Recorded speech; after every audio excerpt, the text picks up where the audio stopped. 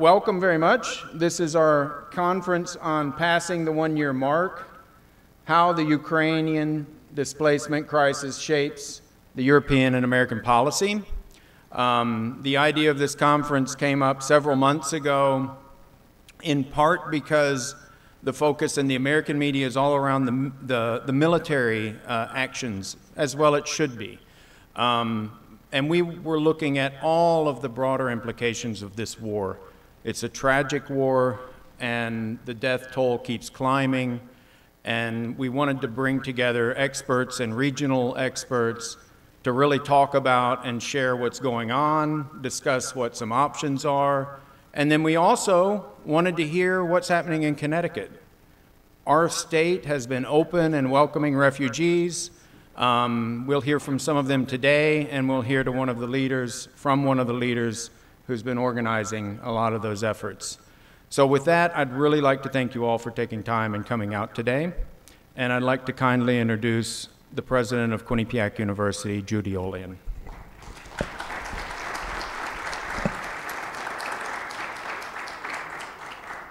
Welcome, everyone. This is, in a sense, a somber moment to be commemorating a year-long invasion by Russia of the Ukraine. It's something that we have to remember, but not one of those auspicious moments that represent a happy anniversary, other than the admiration that we have for the resilience of the Ukrainians. Thank you, Chris, for organizing this, and also for Gideon Werner, who is a co-director of the European International Institute here at Quinnipiac. I'm very glad that we are talking about the implications of this invasion, the way the US and Europe has responded, and in particular the refugee crisis that has emerged from this. Many in the world, including importantly the US, have rallied to support the Ukraine against this threat on its sovereign powers. And we know that the scale of tragedy in the Ukraine has been really unfathomable. The loss of lives, the separation and displacement of families, the devastation of the economy and the well-being of communities across the entire country. And we're also seeing how interconnected the geopolitical risks have become. And just a few bullet points on that. The escalation in the tensions between Russia and the Ukraine has added to the destabilization of China-US relations, and at the same time to closer Russia-China military and trading ties. On the other side, the war has resulted in a more unified and expanded NATO, perhaps one would say a rebirth of NATO, which itself may lead to more extreme reactions from Russia. The macroeconomic effects of the war have infected the entire world. The fossil fuel crisis in Europe has entirely altered energy supply chains and radically increased the cost of oil and gas, including also in the United States, even though we are self-sufficient. It has introduced limits on food productions in the Ukraine that have caused food prices to skyrocket everywhere in the world, and it's also exacerbated starvation in Africa.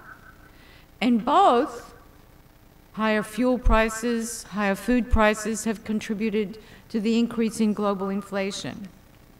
So the impact of this war are staggering, and sadly, it is not clear if there's any end in sight.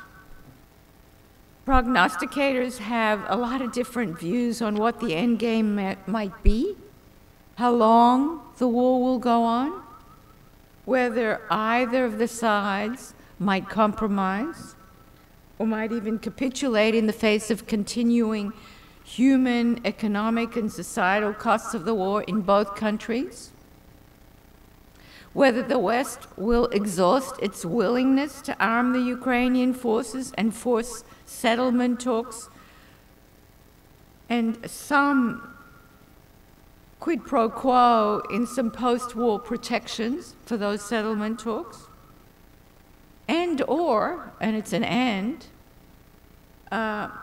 if the West can afford to tolerate the risk of a trigger to a much more expanded conflict if something really bad and unexpected happens, like a nuclear provocation at the extreme.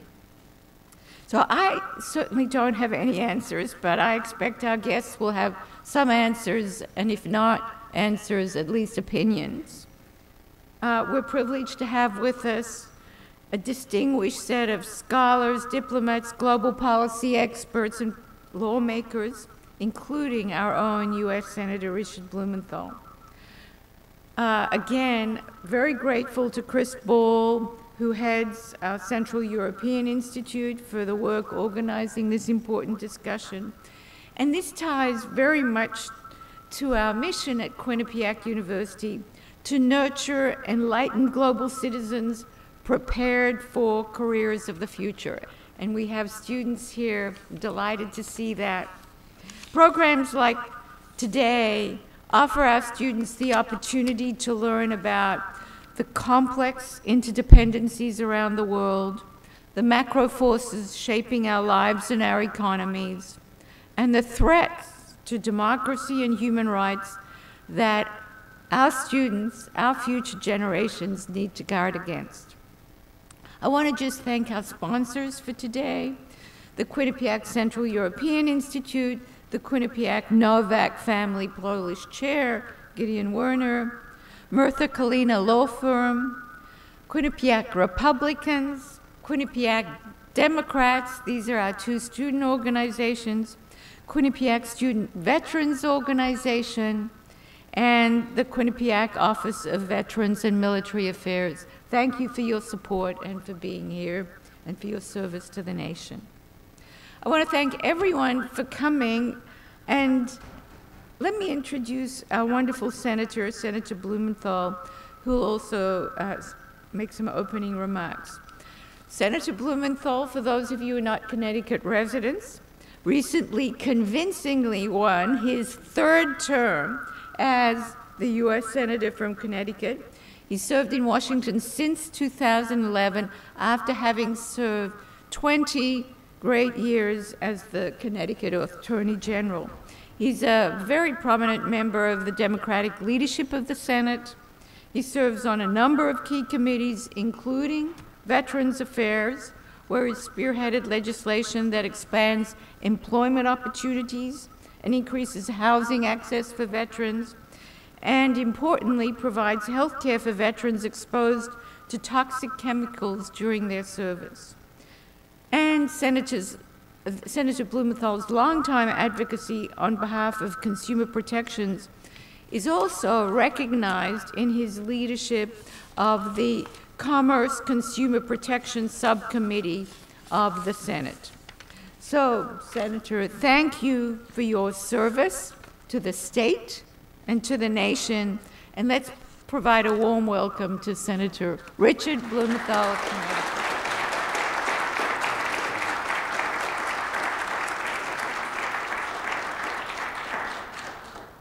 Thank you so much, President Olian. I am excited and honored to be here today, and I really want to thank you, Judy Olian, and all of Quinnipiac, all of you who are here today on a snowy Saturday, and especially thank the representatives from other countries who are going to be on the panel. You know, I've been to Ukraine 3 times over roughly the past year, and this 1-year anniversary, I've been here in Connecticut and seen the outpouring of support all across the state, and in fact, hearing from my colleagues about similar shows of support across the nation. America has really come together in support of Ukraine. And my goal as I go back to Washington is to make sure that we continue to be steadfast, strong, unwavering in the United States Congress for military aid and humanitarian assistance that is no less needed now than at the start of this conflict. I first went to Ukraine before the invasion, several weeks before the invasion. I came back and I said to my colleagues, and I said to the president personally, you know, our intelligence community, our military gives Ukraine about 3 days, 5 days before the Russians take Kyiv. And I said, these people are going to fight to the last person. And if you think President Zelensky is going to leave, you better think again. And in fact, he stayed. He provided a model to the world of courage, resilience, resolve, embodying that spirit for the people of Ukraine and leading them in a way that was truly Churchillian. And America ought to be proud that we have provided military support, the Javelins and the Stingers, after some delay, HIMARS, longer-range artillery, again, after some delay, tanks, armored vehicles, Bradleys, Strykers. The Germans have provided Leopard tanks, the English, the Challenger, and the United States, the Abrams. And now we are at the point where we need to provide planes. Planes like the F-16s that can enable Ukraine to mount a counteroffensive, an effective counteroffensive, because the Russians right now are in the midst of their offensive. And so far it's been faltering, but the Ukrainians have to punch through those entrenched lines of Russians in order to mount an effective counteroffensive. That's the military assistance that we owe them. And at the same time, there is a humanitarian crisis, which is the focus of today's seminars. That humanitarian crisis I have seen personally at the Polish border, because in addition to those 3 trips to Kyiv, I've also gone to the border and I've seen Ukrainian refugees coming across with not much more than the shirt and clothing on their backs, clutching their pets and pet toys, almost all women and children because the men have stayed to fight. Going to Poland, going to other countries that are represented here today. And they are heroes because they have taken those refugees. Millions in Poland alone. Meeting with the top-ranking Polish officials, what I have seen in them and in the people of Poland is immense generosity and warmth, because they understand that this brutal Russian aggression is their fight too. It is their fight, very up close and personal, and it is our fight in the United States.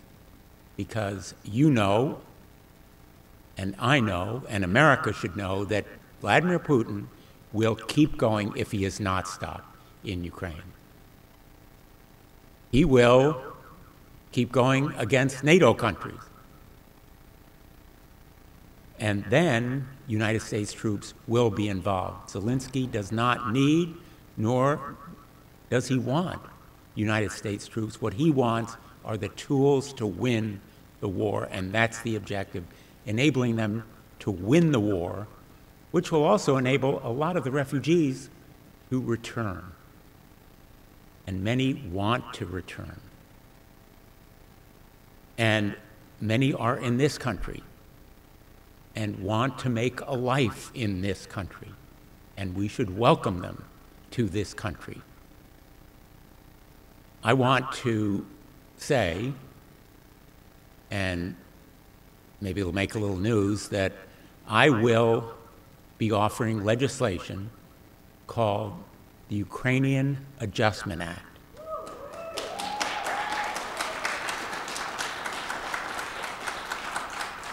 The Ukrainian Adjustment Act will provide a path to permanent status for Ukrainian refugees who are here and have a temporary status. As you know, parole, or humanitarian parole as it's called, provides no more than a temporary status.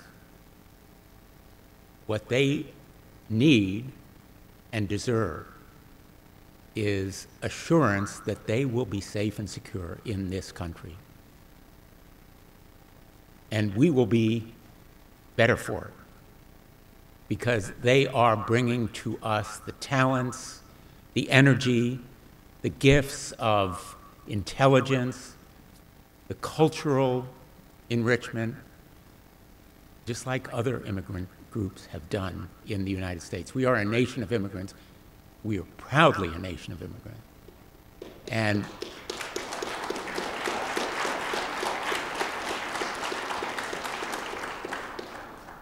And those Ukrainian refugees who are here in this country deserve what we are also trying to do for the Afghan at-risk allies, those translators and interpreters, the guards and embassy workers who protected our troops and our diplomats in Afghanistan and therefore now have targets on their backs from the Taliban.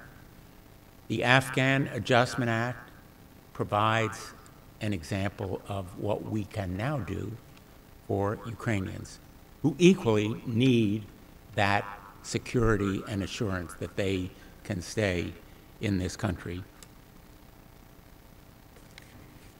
I'm hopeful not only that the United States will stay united and that we will provide that safety and assurance for Ukrainian refugees who have come here, but also that NATO will stay united. The unity that I saw just last weekend at this very moment, 1 week ago, I was in Munich at the Munich Security Conference, speaking with the foreign ministers of Germany, France, other NATO nations, and that resolve remains unshakable. We need to make sure that it remains so. And that those NATO allies also provide safety and security for refugees who are fleeing the conflict in Ukraine.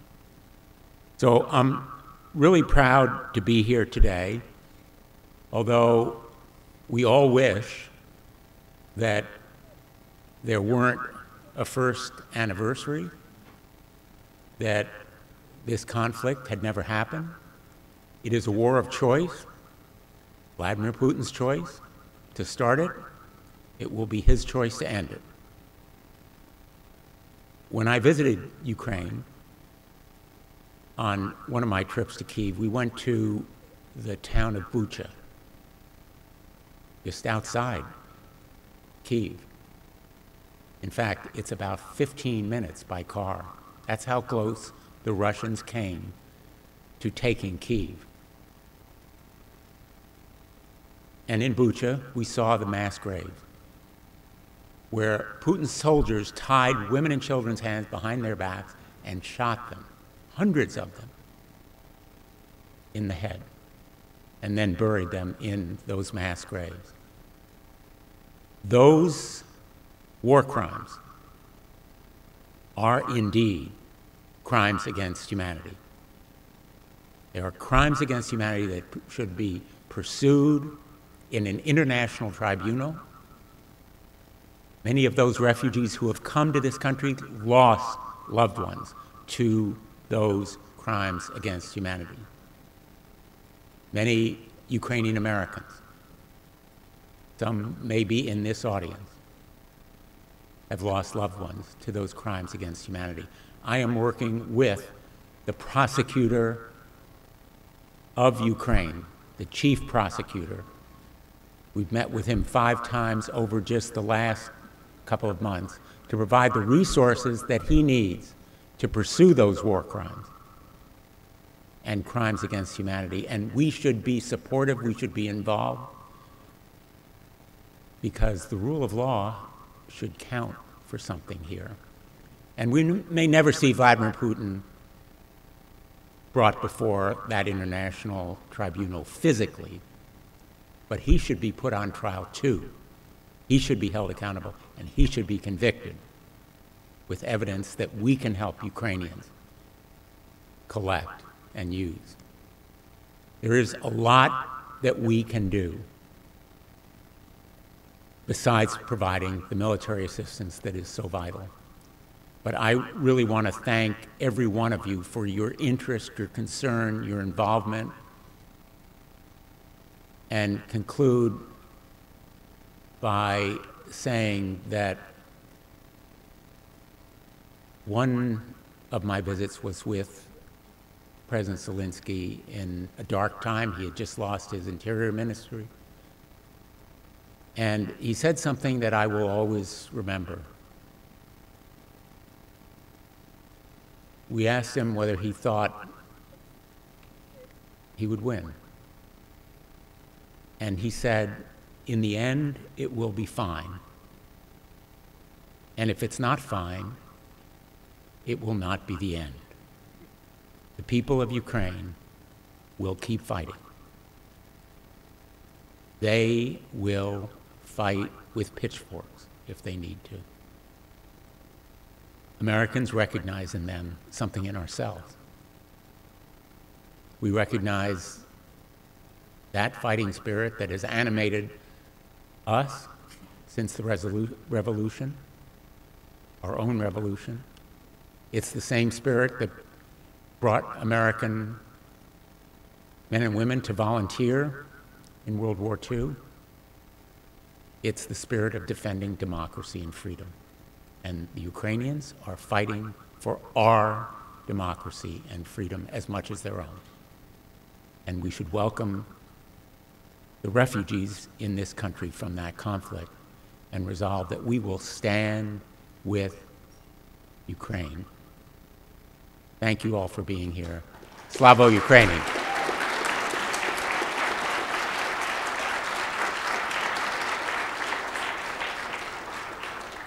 Thank you very much, President Olian, and for your comments and thoughts, and just for being here and what you're doing fighting for these causes in the Senate. Senator Blumenthal, one more round of applause.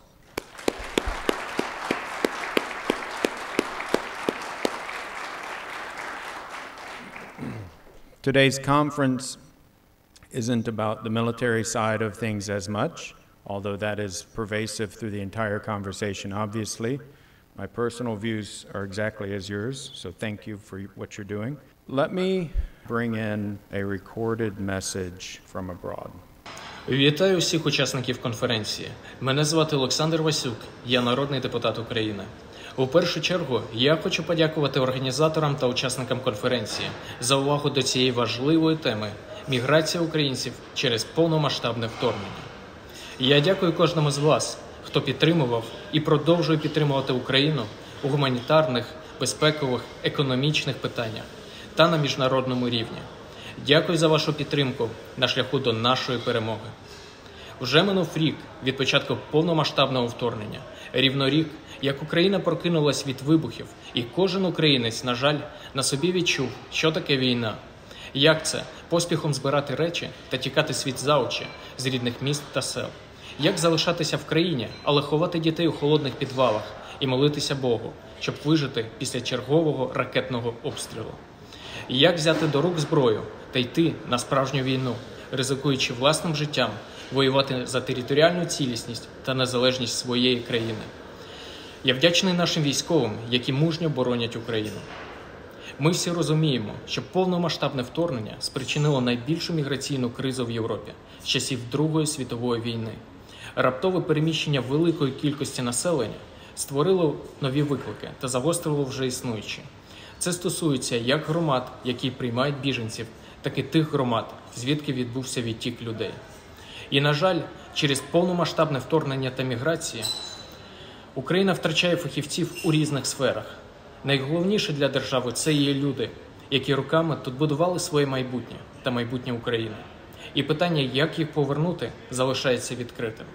Сьогодні ми поговоримо про те, як українська криза переміщення впливає на Європу, на США та на Україну, яка ситуація з біженцями та тимчасово переміщеними особами, та які виклики стоять перед суспільством цих країн.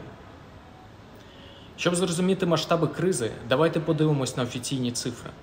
За останніми даними Агентства ООН у справах біженців, 8 мільйонів біженців з України наразі знаходяться у Європі. Трохи більше половини зареєстровані як біженці.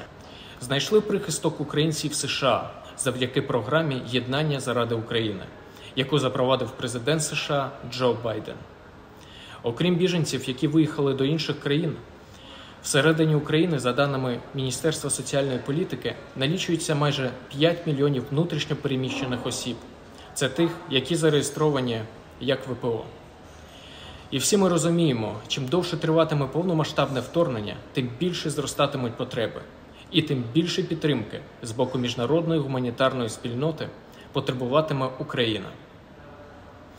Я безмежно вдячний всім громадянам країн, які надавали і надають тимчасове житло українцям, щойно почалася війна, і продовжують це робити зараз. Дякую за міжнародну підтримку.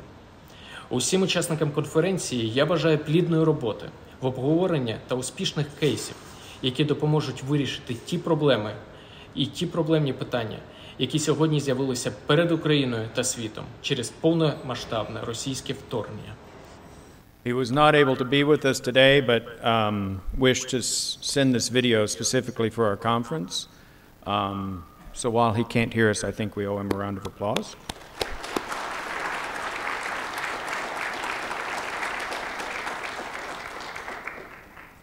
So one change, Mónika from the Hudson Institute will also be moderating this panel. Horváth Zsuzsanna, the Hungarian ambassador to the Ukraine, was unable to come, and stepping in for her today will be Viktor Marsai, who is the director of the Migration Research Institute, and he will join in the roundtable following this. I did want to thank again President Olian and Senator Blumenthal. I want to thank all of you who came here. And I wanted to take a second at the beginning because I know people will start to leave at the end, to really thank all of my co-organizers today. I would like to thank Gideon Werner, the Novak Chair for Poland. I'd like to thank Mónika Palotai with the Hudson Institute. In many ways, this is her creation from a conversation we had a few months ago in Washington, D.C. I'd like to thank Kristóf, who's been instrumental. He helped coordinate. The two of them were just in Ukraine, as we'll hear. He helped coordinate and talk with the Member of Parliament and our speaker this session coming in from the Ukraine. I'd also like to thank Dana Buchin with Mirtha Kulina. She also serves as the Romanian honorary consul to Connecticut and has been instrumental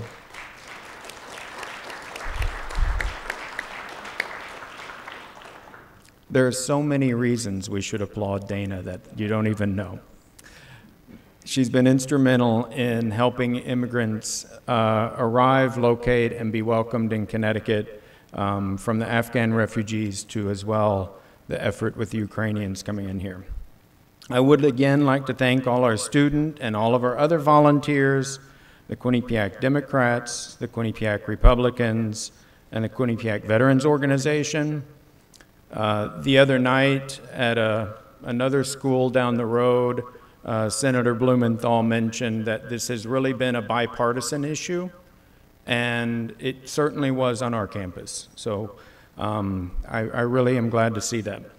I'd like to especially thank Fabiola Laska, Paul Capuzzo, Charles Rubano. Those are the three who've taken leadership in those groups. Additionally, Anya Grodalski, Genesis Siskoa, Daniel Casiera, Nick Fizano, and Tyler Bio for all the work and your support today. These are the young people who have organizer tags, who've been waiting out in the snow.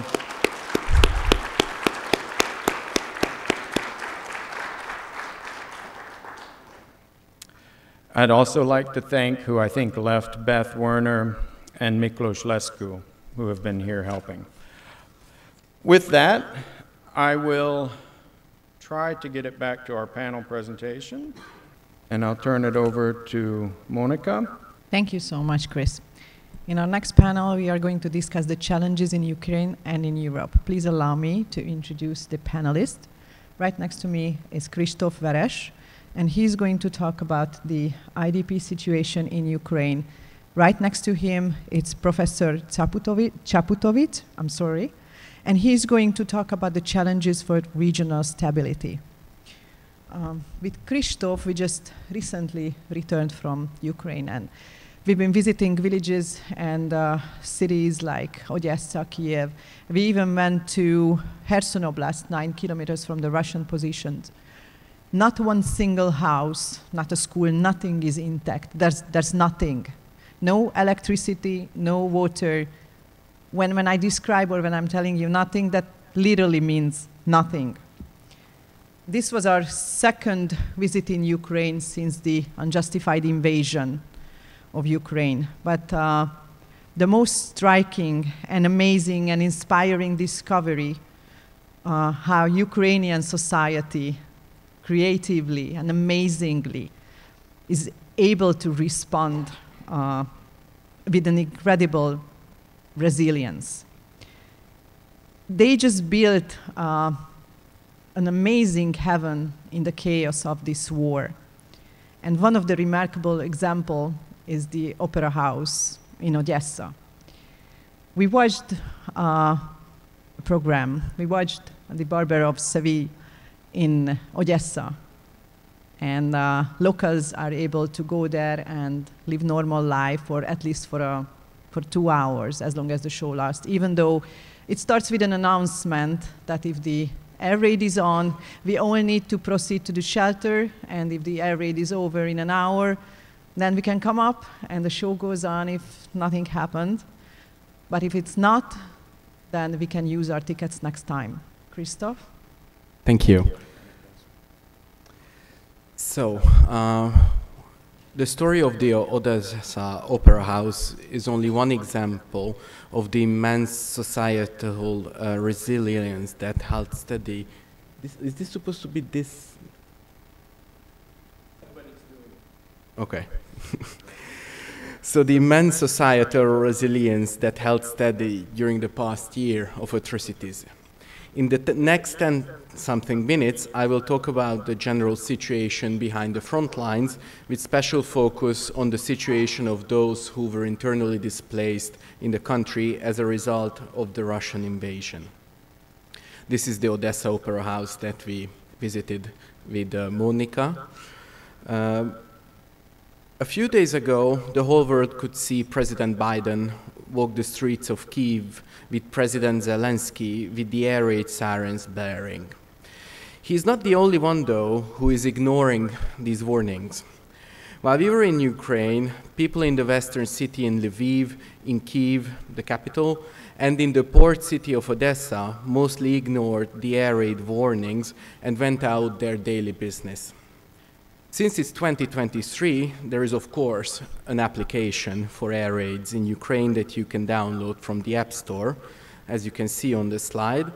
And there are also Telegram and Twitter channels where you can follow in almost real life the Russian aerial bombardments, real time, sorry. At the Twitter channels, you see messages like 15 drones spotted headed towards Odessa, Ukrainian defenses working right now around Dnipro, or 2 explosions reported near Dnipro right now. There is a fun fact about the English version of the air raid siren. When the raid is over, then you have the voice of Mark Hamill saying, "The air raid is over, may the force be with you." More than 4 months of bombardment left Ukrainian critical energy infrastructure severely damaged, with the repair costs estimated in the hundreds of billions of dollars. To avoid a total collapse of the energy system, right now there are rolling blackouts all over Ukraine, with many urban centers only having electricity for a few hours per day.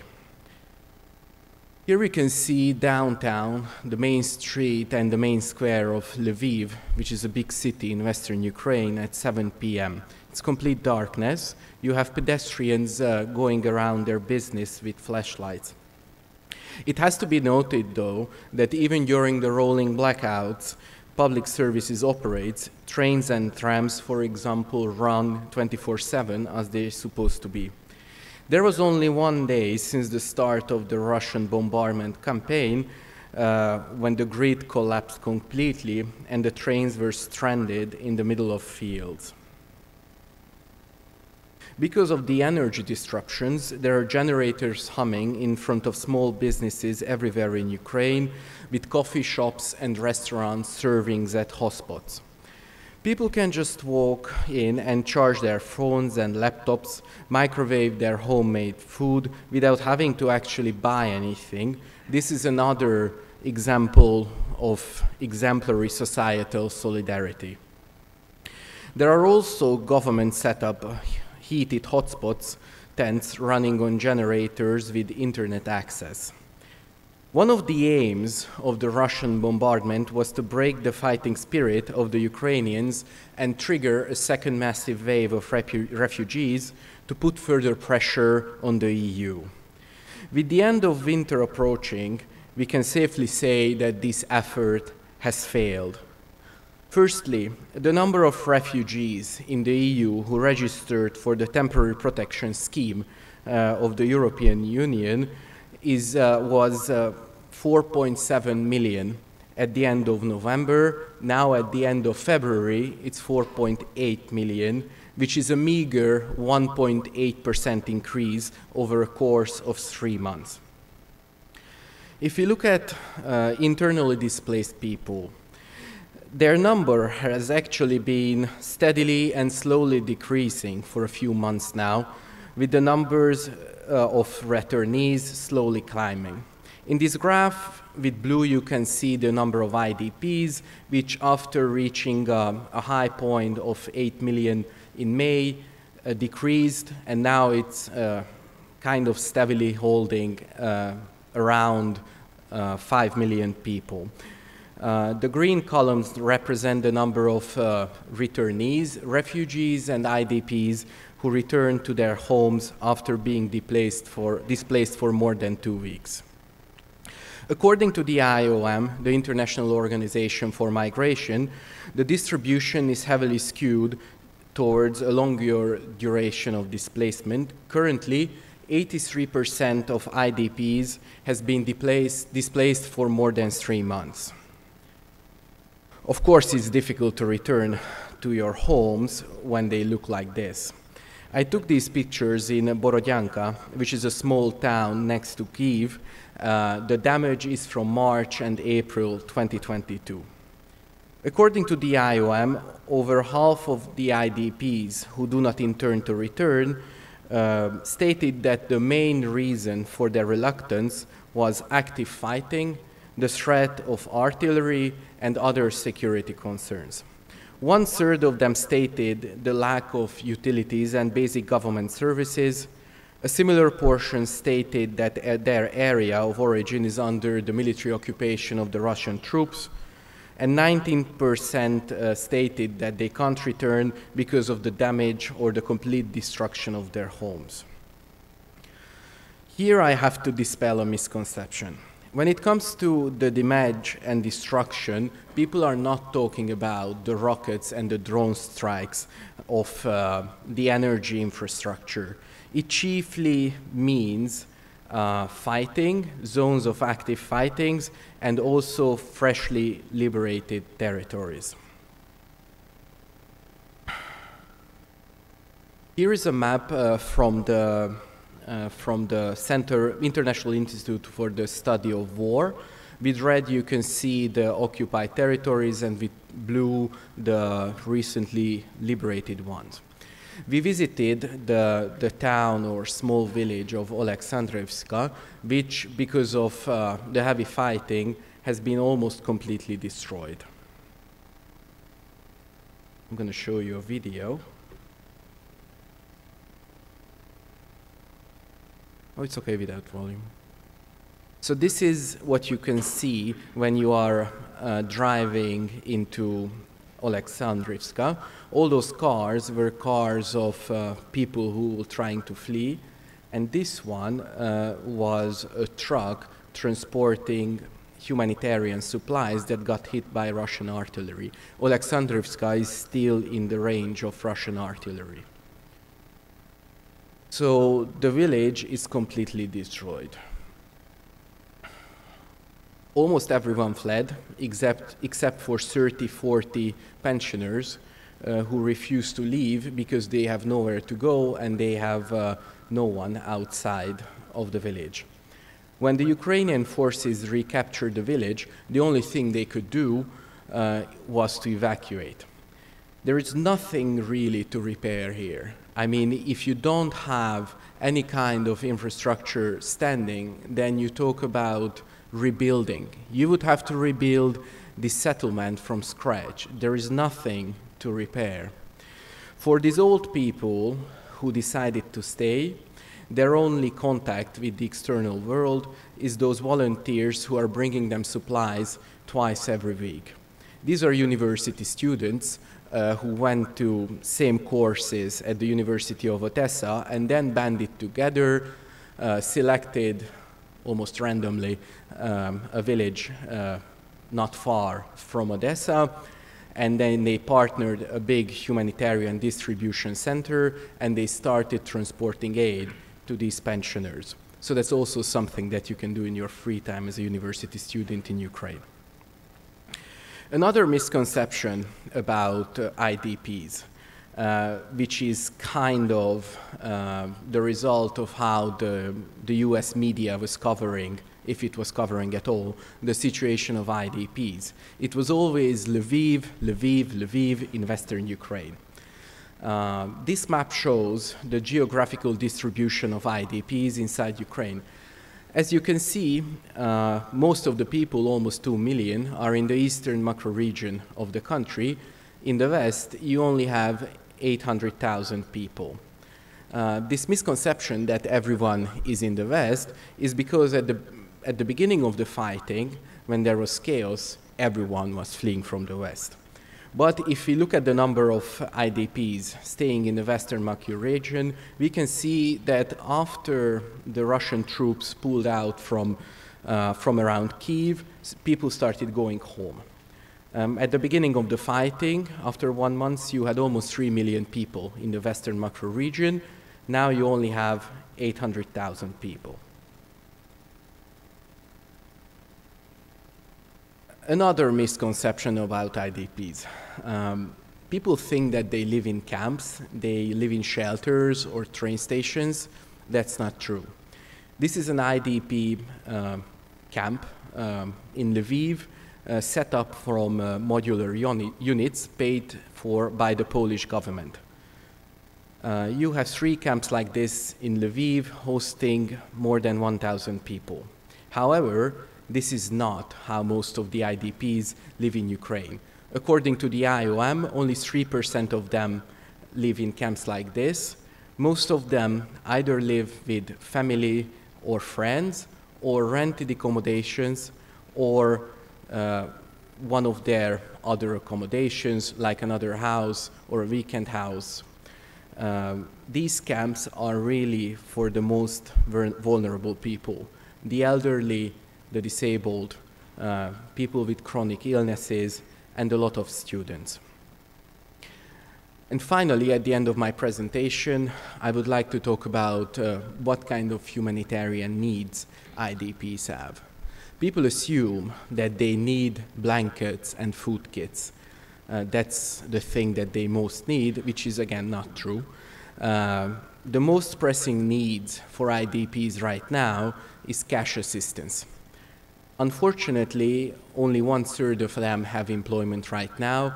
A lot of them are unemployed or living on cash assistance either from the government or from cash assistance programs run by the UN or other big international NGOs. So the biggest question for 2023 is how we can solve the employment situation of these people, how the West can help them to get integrated back into the Ukrainian job market, and how we can help them inside Ukraine so that they don't feel that they have to flee the country because they have no opportunities to work at home. Thank you very much.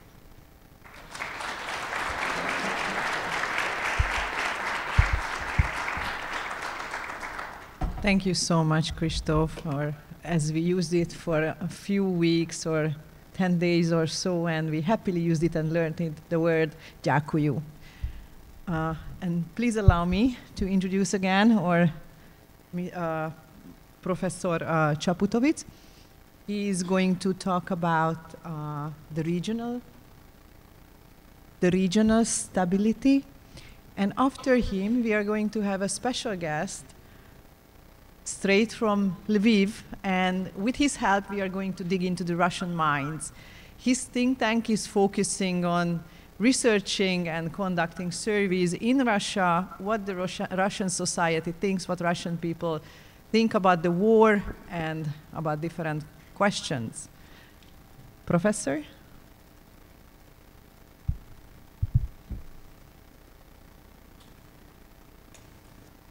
Thank you for this introduction, and also for inviting me to take part in this important conference, very important day, year of anniversary of standing up by Ukrainian people against this Russian aggression.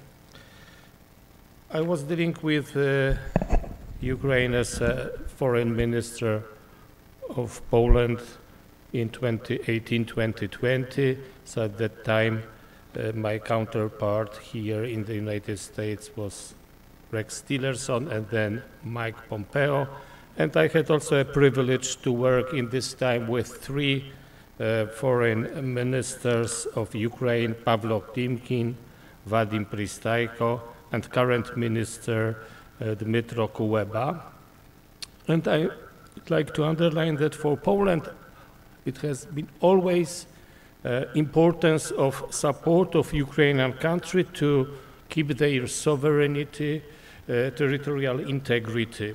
I remember very well a discussion in the UN Security Council in May 2018. Poland chaired the council as a member of the Security Council of the time, and together with the United States, we organized debate on humanitarian situation in Ukraine.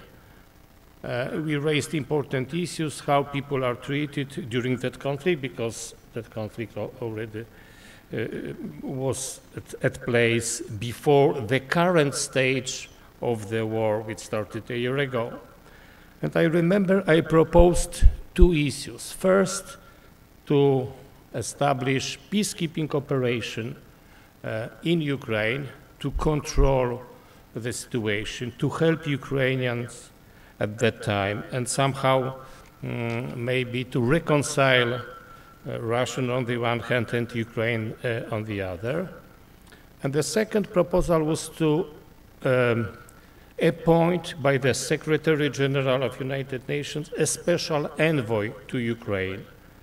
There are such envoys to other conflicts, Syria, Morocco, other regions. But these proposals were not accepted. You can say that it was because Russia had to agree on that, but it was not only that. France, as a member of Security Council, a permanent member, also didn't want to create an instrument which could have enabled to control the situation and influenced the situation at that time. There was, and still is, a so-called Normandy format created by France, Germany, Russia, and Ukraine, but it was not successful as we see today. So I think that international community made mistakes which enabled Russia to attack with the hope that they would win that war, to attack Ukraine. But in 2020, we established with 3 foreign ministers, Dmytro Kuleba, Linas Linkevičius from Lithuania, and myself from Poland, the so-called Lublin Triangle. So it's a format of cooperation between these two countries. It has been appreciated by the Ukrainians because they are treated equally. The problem with Ukraine was that our countries of the region, I will talk about this Bucharest 9 countries, but Lithuania, Poland, and others, Central European countries like Hungary, like Romania, we are members both of European Union and NATO, but Ukraine is not a member of these organizations. Therefore, for them to be in a format, to have a cooperation when they are treated equally as a sovereign country with countries like Poland, Lithuania was very, very important. It's a recognition as a normal state. So in our diplomacy, contacts within the European Union are crucial. NATO, for their diplomacy, they have only United Nations and maybe CSC as an organization. So now this format develops. There are meetings between foreign ministers, other ministers, but also presidents of these 3 countries regularly in Warsaw, in Kyiv, and in Vilnius, which helps Ukraine to maintain its international position as an independent, important state. So my point is that Ukraine should be treated as a normal state. Of course, we know that there is a war, but it's very good that there are visits of leaders of President Biden, very symbolic, very important visit, giving signals to Ukrainians that they will be defended by the world, they will be supported, but also like senators from the United States and other politicians. Yesterday, there was a visit in Kyiv of Polish Prime Minister Mateusz Morawiecki, just exactly in the day of anniversary, and he declared, and Poland already provided first Leopard tanks to Ukraine, because our idea is to mobilize international community simply to continue supporting militarily with weapons Ukraine, that they can continue their resistance and fight, maybe fight back in the future. So Poland provided more than 2,050 tanks, but for the first time yesterday, this German-made tanks, Leopard tanks, which is a kind of a new chapter. I fully agree that planes would be next step. It is necessary if we hope that Ukraine has a chance to win that war. Let me just maybe say also how we see the stake of that war. So it is a challenge for regional stability. It's a title of the presentation, of that panel, of my presentation. But I would like to say that it's not only the challenge to regional stability, but it is the challenge to the stability of the whole international system. I agree with the opinions that there's a threat that Russia may continue her imperialistic policy by attacking other countries. We learned a lesson from history that imperialists never stop until they are defeated. And let me remind you the words of President Lech Kaczyński in Tbilisi in 2008, he said at that time, now Georgia, tomorrow Ukraine, after tomorrow maybe the Baltic states, and then maybe it will be time for my country. So there is a question, why we didn't listen to that? Why we did not, we as an international society, we did not react properly after Russia attacked Georgia. And then Russia continued by attacking Ukraine in 2014. And then we see an escalation. Again, imperialists never stop. We have to remember about that. So the stake of that war is the freedom of democracies in the world and the rules-based international order. Of course, we cannot also accept an interpretation of that war that it is kind of a war by proxies. It's a clear attacker, and this is the country which is a victim. So Ukraine is a victim, Russia is an aggressor, already condemned by the international community, by the United States. So Ukraine has full rights to existence within its internationally recognized border. So some countries think that China recently that maybe our approach should be more balanced. We should treat these two, so to say, sides to the conflict equally, but it's not true. It's clear difference, victim and aggressor. There was also a discussion here about refugees as the main subject of the conference. Indeed, Poland received a lot of refugees. Most of these 8 million passed through our territory. Currently, we have 1.5 million refugees from Ukraine from that war. There is also a substantial number of Ukrainians who came earlier, but I do not count them to that numbers. So there is a difference because it was a surprise internationally. The question was why they are not in refugee camps as everywhere. No, they are treated by Polish society, by Polish families. They are invited to their flats, and then if they work, they can rent an apartment. They have the same rights as Poles. They can send children to schools. We are looking for also for Ukrainian teachers for them. We want them to maintain their culture.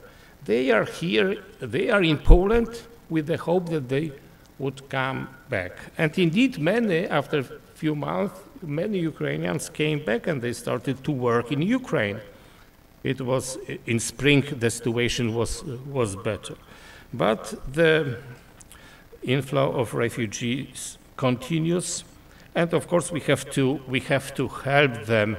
But the sooner the war ends, the better for them just to come back. And I fully agree, 90% of these refugees are women with children. Men fight, and men are not allowed to leave the country because their duty is to defend their nation.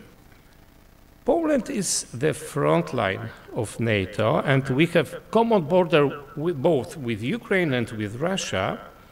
Therefore, our position is somehow similar to the one of Germany during the Cold War. It's a front line of one bloc. And the situation is similar, as I said. So there is a discussion that the role of Central European countries, and Poland particularly is the biggest one of them, is growing. And indeed, Poland is a key logistic hub for military and economic assistance to Ukraine and for humanitarian assistance. And we proved that our reading of the policy of Russia was right. We warned West European countries not to develop relations, trade relations with Russia, not to build Nord Stream 1, not to build Nord Stream 2, not to become dependent in energy sectors, and not to provide financial means for Russia to modernize the Russian army. So now it is an understanding, and more or less the world is united. They start to understand the threat Russia creates. But let me also underline that for Poles, for us, to defend Ukraine is in accordance with values we share, but also it is in accordance with our interests, because they defend their independence and they defend also Poland's independence or European one. So that it's convergence, values and interests, which is easy for Poles to simply to be engaged in that conflict. And finally, my final remarks about very important visit of President Joe Biden to Kyiv and to Warsaw, particularly to the meeting with the so-called Bucharest 9 format. This is a format of countries, members of both European Union and NATO, 9 countries, who were communists in communist bloc previously. So there are 3 Baltic states, Estonia, Latvia, Lithuania. Then 4 Visegrad countries, Poland, Slovakia, Czech Republic, Hungary, and 2 countries with the access to Baltic Sea, Romania and Bulgaria. They are 9 countries. The format was created to orchestrate, coordinate policy within NATO. And at the time, the meeting was, the President Biden participated in that meeting together with NATO Secretary General Jens Stoltenberg. So declaration was signed by all participants of these leaders of these 9 countries, plus American President and NATO Secretary, that we will continue supporting Ukraine. We have to enhance NATO presence on the eastern flank of the alliance, and the countries agreed to support each other in the event of threat.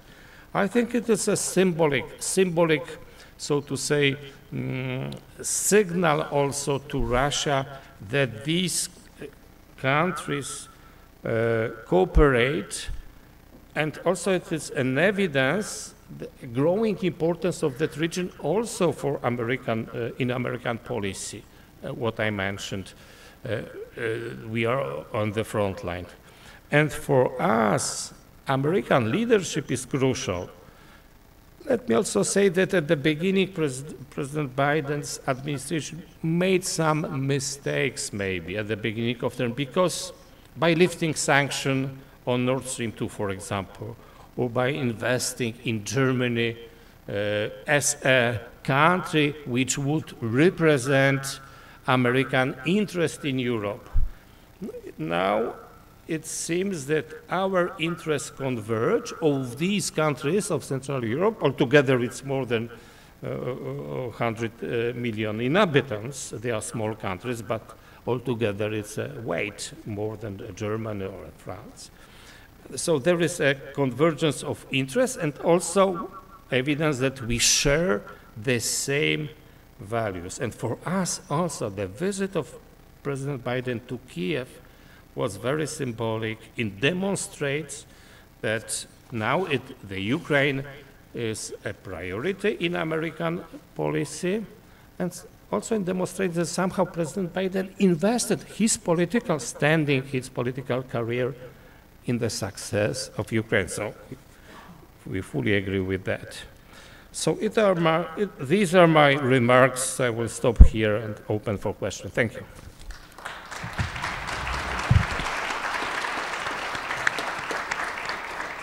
Thank you, Professor Czaputowicz, for your valuable insights and important analysis. We're trying to get Lviv, and please welcome Sviatoslav Hnizdovsky and listen to him about the Russian mines. And Till we get Sviatoslav, we met him a couple of weeks ago in Lviv in a coffee that was, when we approached the coffee, it seemed like it was closed. It was not, it was just an air raid, and during air raid, you're not supposed to go into a coffee. Can you So hear that's us? how we met him. Yes, can you hear me? Yes, we can. Please go ahead. Thank you. Sure. Hi, everyone. So pleased to see you, and love to thank you on behalf of all Ukrainians, if I might, for all of your support, for your attention to Ukraine, for your ongoing endeavors to actually bring us more weapons, more support. I was quite pleased to hear the words of Senator Blumenthal today, and that will be our victory together, I hope, quite soon. And I'll start with sharing my screen, so please let me know if you can see some slides. Yes. Great. So what I wanted to talk about is basically to dig a little bit into the mysterious Russian soul and Russian minds, and psychological state of Russian society in different dimensions. And I'll just briefly tell you what's the mission of my organization. I founded at the beginning of this war. So we are called Open Minds Institute. And Open Minds in particular here in the name is not a coincidence. So our mission and goal is to actually somehow try to not just persuade people in Russia that something is wrong, but rather create this open-mindedness and ability to comprehend finally that they are the victims of propaganda, of authoritarianism, and that they can actually do something about that. Because if not we, they have no chance to go through that transformation themselves probably. So we aim to make some data-driven behavioral change for peace and freedom in the region. And there are some preconditions why I think it's important. So first, most likely, if nothing is done within Russia, Russia can finance the war almost forever. Like they still have a lot of funding from oil and gas trade, and spend just a fraction of that on the war. And as you know, in the long-term wars, public opinions are important, right? And even we know that Putin and presidential administration of Putin, they do their own opinion polls. They have some health metrics, let's call it, of a society they track, and they are quite interested in measuring that. And that's a sign that they actually are quite vulnerable and susceptible to the public opinion overall. So what we do, we of course research Russian society, but also on top of that, we create policies and campaigns and narratives that can be disseminated within Russia, because we believe that simply trying to protect Ukraine or EU or the United States from the influence of Russian propaganda is not enough, but we should go one step beyond that and try to also influence Russians themselves, who are the victims of that propaganda. And the proposed solution was actually, and it's not just about my organization, but about the huge decentralized community that works in Ukraine, but also has huge support in the United States, is to combine different disciplines that maybe were not that well in communication before this war, and that can create on the intersection of different fields of sciences and domains of knowledge, a unique synergetic effect. So we are talking now in particular about behavioral sciences, about, of course, political psychology, but also about cultural anthropology, which means taking into account some local cultural, peculiarities. We're talking about media and digital distribution, and of course, some big data and data science. And there are some objectives we have here. Of course, we want to decrease the trust in Russian government overall. We want to break some mobilization efforts. Let's say they have some waves of conscription, as you know, and always they try to conscript more and more people. So if we just can slow down that, that's also a huge success. And finally the break of the spiral of silence that's happening in Russia. Basically, if there are even people who do not really support the war, they feel that they are quite alone, and they don't have anyone around that would support their opinion as well. So that's something we want to actually tackle here. And now I'll just tell briefly what's our overall strategy and framework without going too much into the detail. So first, of course, we analyze deeply what's the Russian strategy, what kind of narratives are pushed by the propaganda, how their troll farms work, for example, what's the usual discussion topics in social media among different social clusters. Then we try to research and also segment population, and I will show you a few findings we have currently. There are different parameters we do that, socio-demographic profiles, emotions, war attitudes, trust in government, media consumption patterns, all of these kind of things. Once we do that, so once we understand the strategy and once we have this clusterization, we move on to actually identifying the narratives and counter-narratives and policies basically that can be implemented and disseminated in Russia. And we have our own experimental methodology for that, where we try to see whether there is any kind of causal effect possible on the opinion shift, but sometimes also behavioral change. And once we find that, we go and target these particular clusters with personalized messages. But that's not only just, news articles or some conventional things. We have to be very creative. We have to create sometimes songs and jokes and, phone call scripts, emails, some alternative social media ads, all kind of things to be able to penetrate. And finally, we measure the effectiveness of all of that with some big data and machine learning. So, and that's the whole cycle that we go through and through every week or two, basically trying to iteratively improve the whole machinery of counter-propaganda fight. So what's the Russian strategy? And I will just now go quickly through some of the steps to show you in greater detail how it actually looks like. So first, it's very straightforward. The consumer of Russian propaganda is bombarded with a lot of different explanations of what's going on. So just look at that. When they started the war, they were explaining that there is NATO forces in Ukraine. There are some biolabs. There are Nazis. God forbid, there are, other kind of very, very strange and illogical things. And there were 10, 20 explanations, which eventually results in people starting thinking, oh my God, it's too hard to know what's true and what's going on there for sure. So I will not even try anymore. That's something for politicians. I just blindly follow them. And this is a very dangerous thing because it results in the complete death of agency and complete frustration and very passive, politically non-engaged citizens. And that's what they achieved quite successfully. And this whole propagandistic machine was working starting from the early 2000s, but had its roots also, of course, in the Soviet Union with the experience of propaganda during the Cold War period. So we have our own response strategy, and I know maybe you can't really see properly all of the text on this scheme, so it doesn't really matter. We will not go into the much detail.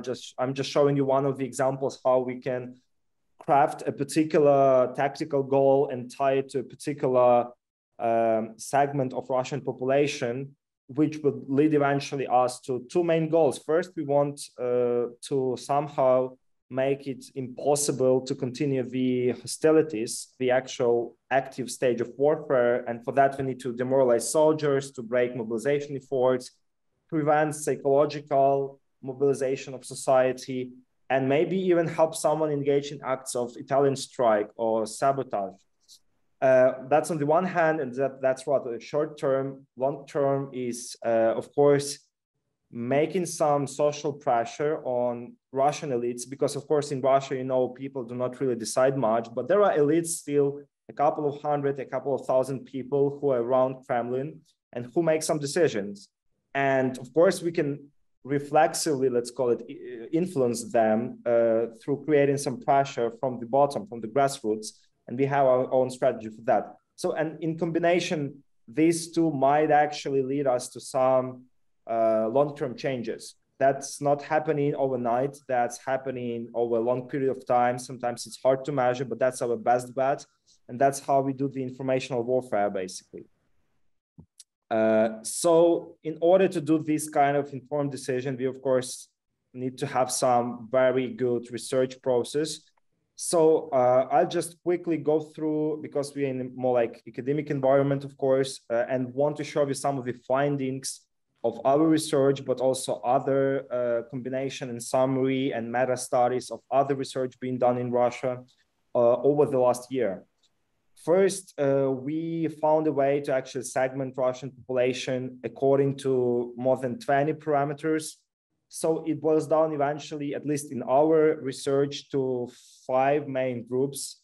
We have loyalists who are loyal to Putin, but not necessarily pro-war. So it doesn't really matter for them that there is war or there is no war, but they're just loyal to Putin. Hawks. Hawks are actually the guys who are really pro-war. So they want to destroy Ukraine. They want to destroy West.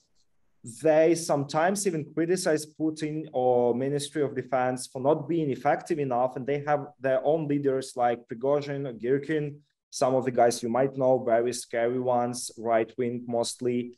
And there are lots of hawks in Russia. And then we have uncertain people who are hesitant, and well, they are sometimes pro-war, sometimes just, silent, let's say. Then we have poor liberals. Those are the guys that are mostly anti-war, but they are very frustrated, psychologically demobilized. They don't feel any power, and they also economically tend to rather be poorer compared to all the other groups. And we also have moderate liberals. We rely a lot on their support.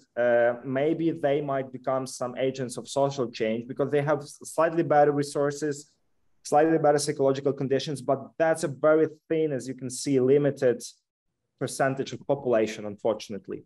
So we tend to work with all of the groups, and there are different tactical and strategic goals for all of them. For example, for Hawks, we want them we want to exacerbate some conflicts between them and Putinists. For loyalists, we want to actually make them, even if they're pro-Putin, but just at least make them anti-war. And for uncertain, we want to shift them more to the liberal side, right? So it's just long story short. Some of the research findings, if you can't see the numbers, it doesn't really matter. I'll just briefly go through some of the slides here. First, we are measuring currently the sentiments about the direction of the country. So what you can see here is the number of keywords that are related to the question in what direction Russia is moving overall. Let's say, and negative, we picked negative keywords here, which means like people discussing topics like Russia is moving in wrong direction. Russia is not making something wise. This war is kind of needless for Russia, let's say. And what we are seeing over the last year is the increase actually in the number of these negative volume of keywords related to the direction of the country, which is a good trend for us, I think. And you can see some spikes, ups and downs all over. So of course, it's just limited sample size, but we are trying to do our best to enlarge these data and measure that better. So that's the first learning, quite important one. The next one is the readiness to fight. So you might have a question. Okay, so there are people, actually men in Russia, who would be ready to take the weapons and go and shoot Ukrainians or wherever they believe there are NATO soldiers. And initially we thought, well, there are probably not that many people like that. You have to be really dumb to do that, right? But as it turns out, the number is quite huge. It doesn't like it, it's very like we are very limited in the capacity to say the exact numbers. But what's important here is the rising trend. So the readiness to fight is increasing in Russia, at least, as you can see, from May 2022 to October 2022, it increased almost by like 40%, from 24 to 33%, which is huge. And which means propaganda is doing a good job at justifying the war and probably creating this kind of existential war sentiment that people buy into and believe that if they do not protect their country, they can be evaporated. Next thing is the trust in government. And look here, we do opinion polls and more like classic sociological research, of course, but this kind of thing is has even more limitations. And that's why I'm showing you mostly big data findings, because they are better predictor of what's really going on.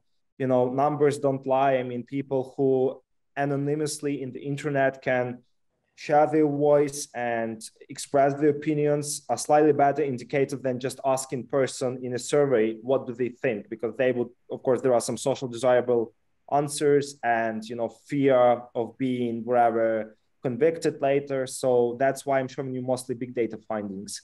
So as for trust in government, we have negative and positive variations of keywords. And both actually are declining. Of course, there was a huge spike, as you can see, 42K keywords here we could measure in negative. And that's, of course, a sample size, like the real number is bigger. The negative keywords, and that's happened exactly when the mobilization was announced in Russia by Putin. And now it levels off, but the declining trend might indicate here that there is just, you know, less interest towards what's government doing overall. And that's also a bad sign, which means society doesn't serve its function as a watchdog of the government. That's what we usually see in Western democracies, in Ukraine, of course, and other countries, but that's not what you can see in Russia. Some other things. Russians wondering when the war will end. So what we did, we went to the biggest search engine in Russia, Yandex, and looked for all of the keywords related to the questions like when the war will end, how much we'll fight, for how many months that will last, any kind of naive questions or more logical questions. And as you can see, this interest was quite high at the beginning.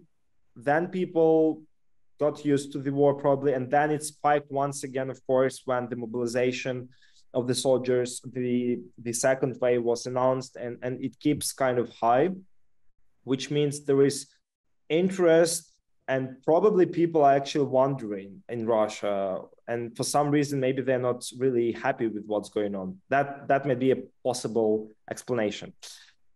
Next thing, so in order to measure the dissatisfaction with government, you can't really ask people directly, of course, but we found, I would say, smart way. One of my analysts just suggested, what if we take all of the swear words in Russian language, and there are like 50, 70 words and all of the different variations, and see when people use swearings close to the names of Russian political elites, Putin, words like government, parliament, etc. And I think it's kind of elegant way to measure the hatred and anger towards the government. And what we could see and what you can see here is once the mobilization was announced, once again, we see a clear trend that people are quite angry about that. And we were trying to do something with that as well. One more thing, and I think in particular might be of an interest for this conference, is the migration in Russia. So we did some research At this date, by the way, 7 days after mobilization was announced, there were approximately 200,000 people leaving Russia, and then 500,000 more with the next month. This is a report by Reuters and their approximation. So who are the people actually trying to migrate from Russia? Mostly, average age of migrant is, of course, quite younger than the average of the population. It's 32 versus 46. That's quite logical. But what's even more interesting is the level of education and the economic wellness, let's call it, level of income, which is extremely high compared to average Russian among migrants here. So we have 80% of people, among migrants, 80% of people had higher education, while only 26% among all of the Russian population has, and 15% could afford anything, which means like very wealthy people. I'm not sure, like that's how we stated the question, but probably it's like the income of $200,000-300,000 per year or more. Yeah, that actually creates a particular opportunity for us to separately discuss, separately actually target migrants and try to persuade and influence them. And being mindful of time, just probably last slide, wanted to have a kind of brief overview of all of the success measurement metrics we use for all of these studies. So, and for other interventions, so we have performance and engagement metrics where we measure the effectiveness of a particular channel of communication. We have attitudinal change metrics. We also measure the virality of particular narrative and message, like how viral it went in the social media.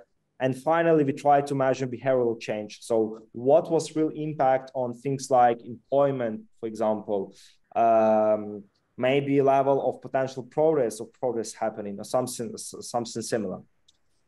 And my final message, basically why we are doing that, we believe that every Russian we can persuade not to fight, or if we can anyhow slow down the war machine, it will result in fewer deaths of Ukrainian citizens. And of course, fewer deaths of Russians, right? So that's why I think this kind of work is important.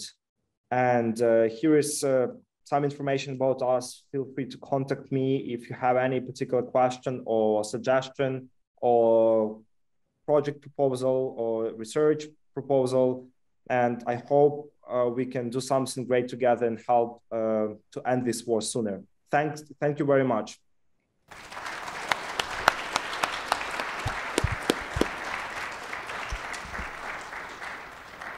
Please stay on the line. Let's open it first to questions and answers for the entire panel. So I have a question for our last presenter. There's a very famous image of a protester in Moscow holding a blank piece of paper, and that person was immediately arrested and detained.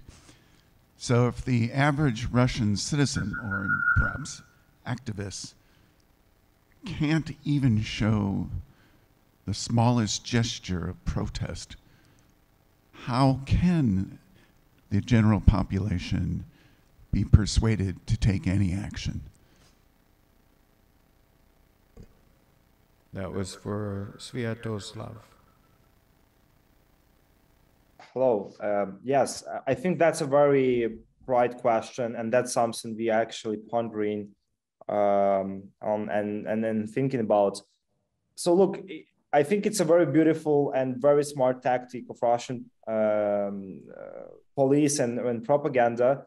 So they actually show sometimes on TV the progress, but when they show the progress, they show actually 1 or 2 person protesting. They never show a bigger like group of people, because they want to make it socially non-desirable behavior, or even present it as just someone being so crazy going on the streets with some kind of transparency. So that's first, and that makes the spiral of silence, of course, going down. What we can do about that? Our goal is not to make immediate protests in Russia. We tried to do that and we failed a lot of times. And Navalny team tried to do that and failed. And all of the other opposition leaders, I think, in Russia, unfortunately, failed to do effective progress. So instead, currently, the strategy for behavioral change is to actually present people with individual tools, how they can slow down the whole system and the whole war machine. So, for example, presenting the person the instruction, how they can work slower and maybe, I don't know, follow the instructions to the way that it becomes just, illogical and it slows down the whole work process, but that will slow eventually the productivity of the factory that produces weapons. Or give some hooligans tools to actually, create some troubles for local conscription office. In the long run, maybe in the timeline of a year or two, we of course want them to progress, but I think we have to accumulate these first critical mass of people who would be ready to go on the streets. And unfortunately, it's not close yet to happen, I think. And that's a huge disappointment. So rather than that, and rather than being betting on the progress, we bet on someone within Russian elites to feel enough empowerment to actually start pushing the line for stopping the special military operation. That's my answer. And a follow-up question. Does Pussy Riot play any role in the anti-war movement in Russia? Honestly, I'm not the best person to be asked that. I don't really follow them closely. So can't say for sure due to just my limitation of information about them. Have more questions. Is there a way we could legally send the Russian oligarchs' children who are attending school, who they are in America, and it's wonderful. I was so happy to have Russian Americans in America. I still am, but their children who are from the oligarch families, could they be made non-person grata? Could they be sent back so that the oligarchs would realize that their children are going to die too? It's something I wanted to put into the mind. Send these people back so they have to realize that they just can't live high in the hog here in America while the Ukrainians are dying unnecessarily. So you're basically talking about sanctioning individuals who are not connected directly to the war effort, but they are related to people who run the Russian war machine. So far in the European Union and in the US, only those people have been sanctioned who are somehow connected to the Russian war effort. But recently, there has been talks in Europe proposed by a few more hawkish member states to find a way to be able to, yes, sanction I don't know, the daughter of Putin, for example. I think she's now in Switzerland, right? She is, yes. But when it comes to international law, but Mónika is better suited to answer the international law part, that can be very, very tricky. And at the same time, there is no political consensus for it. Is anything like that being done in Poland?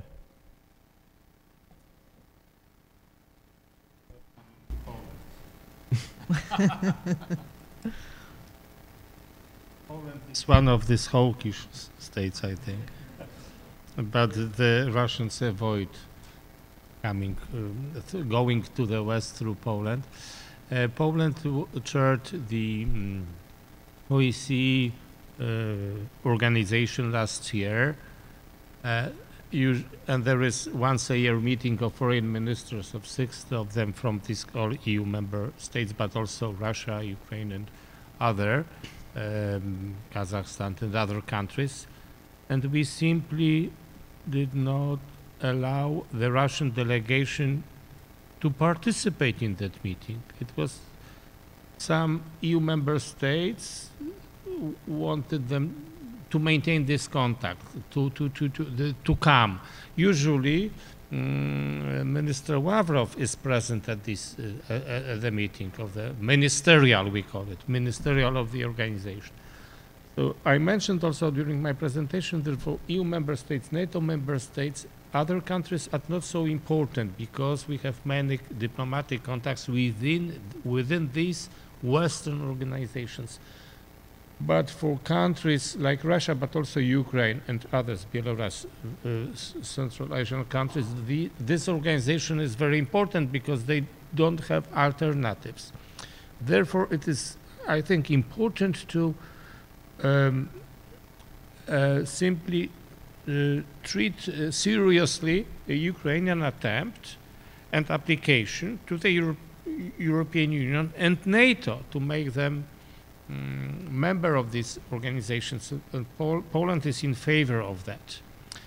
But I already said about this OSCE, we did not allow them and they did not come. We allowed only to come to Poland the ambassador of Russia to Vienna, to this organization. But this week there is a meeting in Vienna, Parliamentary Assembly of that organization. And the Russian delegation was invited by the Hungarians and by others. So argument is, so these are active members of Duma, of Russian parliament, which are very outspoken against Ukraine.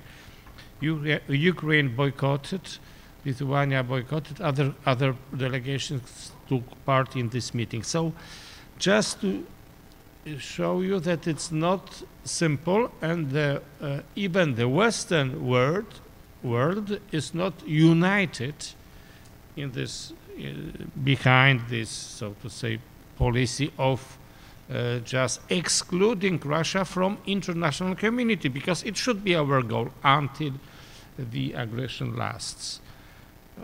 It's discussed, yeah, still. Just one more thought, like how you can kind of make them leave is by stop issuing visas for them. Because after a while, if you stop issuing visas, like for example Poland and one of the Baltic countries, I think it's Latvia, stopped issuing any kind of visas to Russians, then they can't come in the country, and those people who are in the country with the visa, after a while their visa is going to expire. We'll move on in the interest of time, but thank you.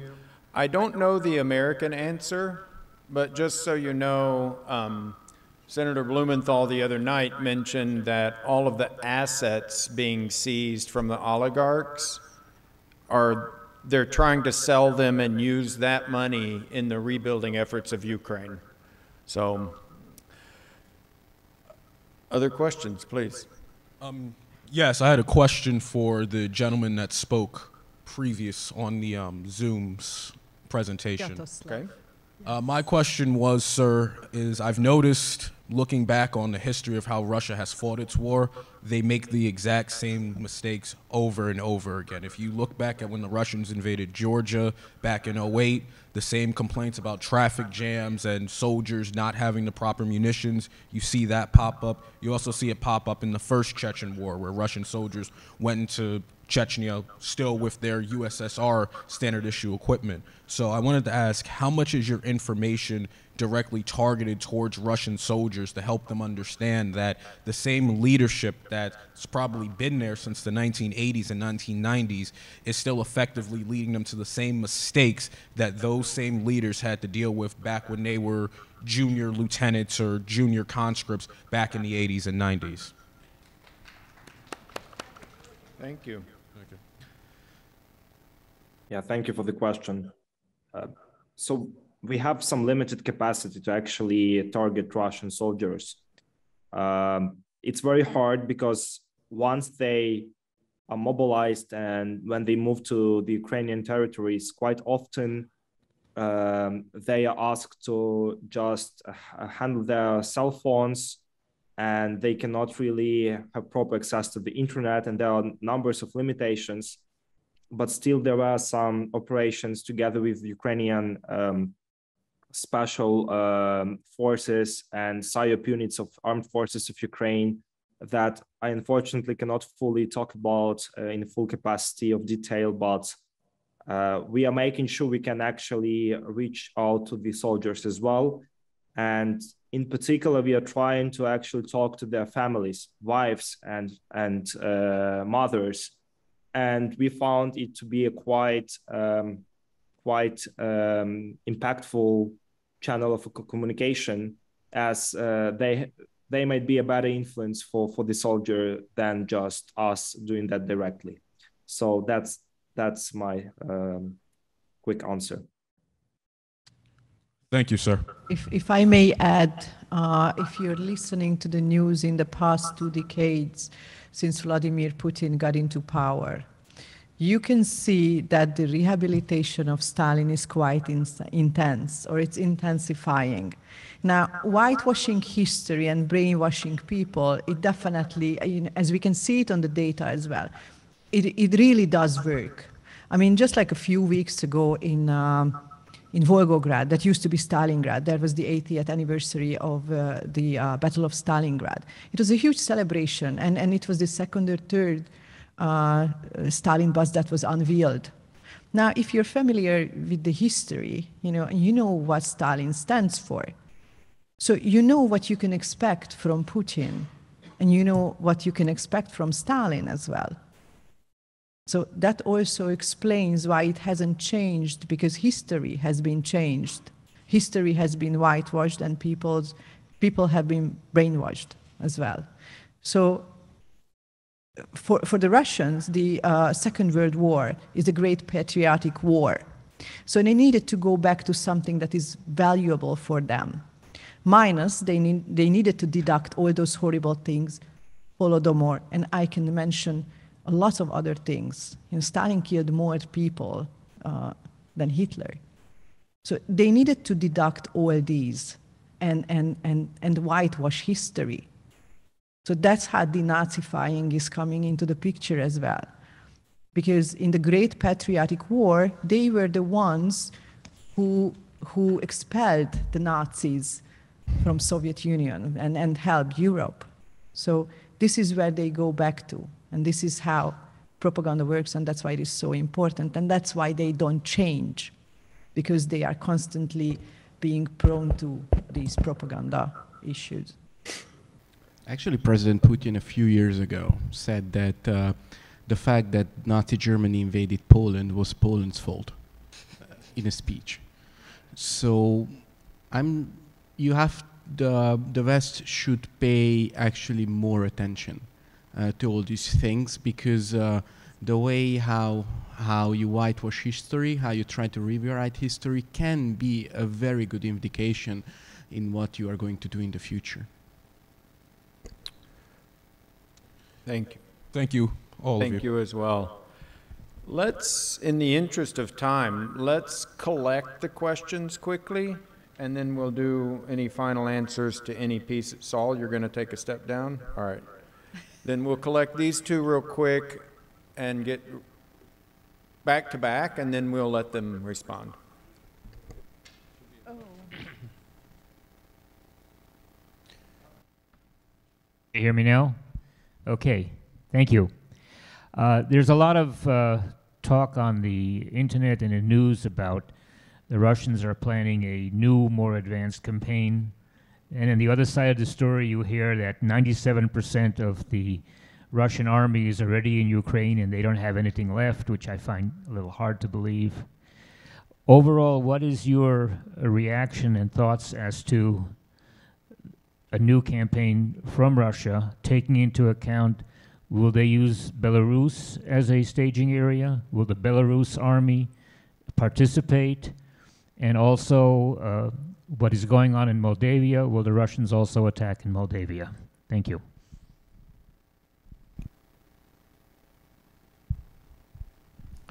Yes, my name is Myron Melnick, and I represent the Ukrainian community and the Ukrainian American Veterans of America, along with my fellow veterans here.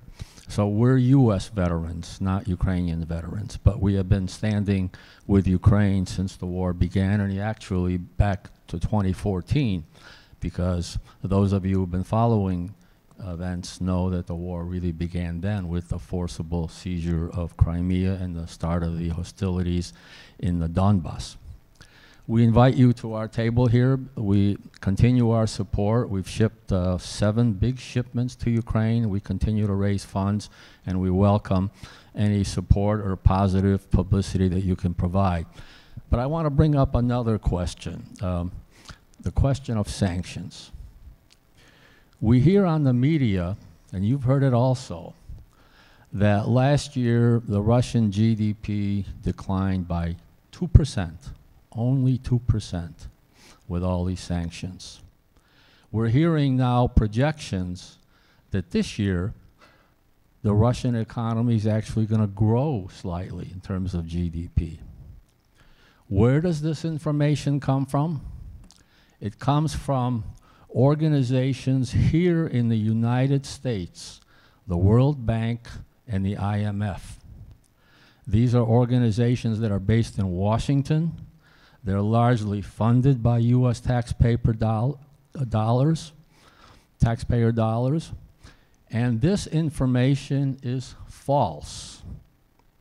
And I want to bring up an example of something we learned just a few days ago.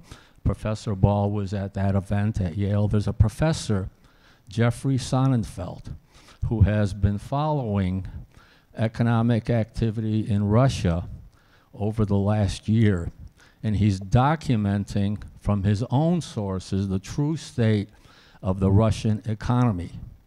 He has a team of researchers, PhD students, statisticians who gather information from direct sources within Russia, not just from Russian economists, not just from people who purport to be experts on the Russian economy here in the United States. These statistics contradict exactly what the World Bank and the IMF is stating. And these statistics published by the IMF and the World Bank is not just disinformation here in the United States. This is information that goes around the world, because these two organizations are international institutions. So here we have a flagrant example of how harmful disinformation can be. Professor Sonnenfeld has contacted and has worked with the directors of the IMF, Gordieva. Actually, she's IMF, and Laplace, who is now gone. There is a new director of the World Bank. And their answer was, well, Russia is such a small percentage of the world economy that we really don't spend a lot of time digging into these statistics. He was outraged. He said, you're publishing a report for worldwide distribution and nobody vetted these numbers? If you were a journalist, you would be fired.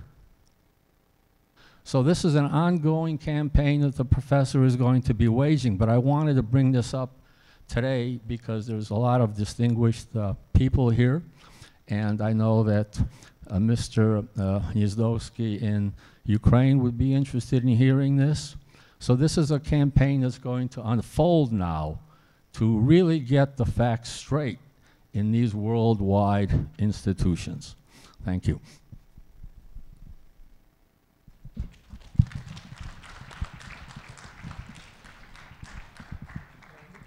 From our panelists. Thank you so much. I guess it was a very valuable and interesting panel, and especially we are rarely discussing what is going on in Russia, especially mainly, and because we don't have information what is going on in Russia. So talking to somebody who has surveys, who conducts surveys in Russia. It's really valuable. On the other hand, thanks to the gentleman that brought up the topic we brought up the topic of Stalinization, we have to also pay attention what Putin is saying, because he's very candid. He's openly talking about his position and his plans, but propaganda is also very important. And the other remark I would like to make that we are not paying enough attention to the internally displaced people's situation in Ukraine. We are talking a lot about refugees, but in order to help Ukraine recover and rebuild it, IDPs has to have much better support and attention in the future. Thank you so much. And I guess I wrap up this panel, unless you would like to add something. If I may just to just to these issues, to these questions concerning new possible offensive of Russia, there is that nobody knows how the war will end, and Belarus, I think it's good that it's not, Belarusians are not involved militarily in this conflict. Hopefully they will not in the future. Of course, Belarus is an ally of Russia, but and very much dependent. Lukashenko is very much dependent on Putin. Moldova, the Russians, I think they want a change of government there to make it more, so to say, understanding Russian interests, and there is a threat that it will be a pressure, because Moldova is very much dependent on Russia's oil and gas. But there is an expectation in Western countries that it will be Ukrainian counteroffensive somewhere in spring. Particularly, we see it from Europe, that in the United States, President Biden, representative administration, they expect it will be something, because how we understand it in Europe, the United States and the administration needs kind of a evidence that the very generous military support for Ukraine is efficient, and to gather further support. So maybe it will be also a counteroffensive from Ukraine. Definitely, Western weapon is much better. HIMARS, others, rockets, when you can hit targets farther, it's very successful for them. So this is my comment. Thank you so much, Professor. And also there is this, if you want to describe European and American attitudes towards supporting Ukraine, then the most simplest way to describe is more Russian atrocities plus more Ukrainian bravery usually equals more support from the West. Thank you, Kristóf. Thank you. A round for our panelists.